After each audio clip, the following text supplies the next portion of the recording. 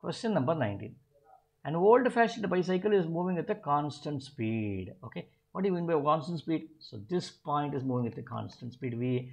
This man is also moving at a constant speed v. Okay, the front wheel has a radius 3 times that of the rear wheel. This is a very old-fashioned one. So this has a 3R and this is a R over here. Point X and Y are the front and the rear wheel as are shown. Okay, which means here also this is moving at the same speed, right? Now, what is acceleration of X by acceleration of Y? Acceleration of X. What kind of acceleration will it have? The centripetal acceleration.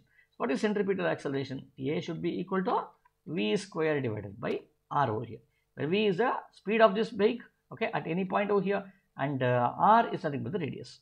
So towards it. Now what is AX? AX will now be equal to V square divided by R. What is R here? R here is nothing but 3R. 3R, and AY. What is AY? V square divided by R over here. When I do this, what will happen? V square by R goes away. So the answer should be 1 by 3 over here. Okay. So answer is B.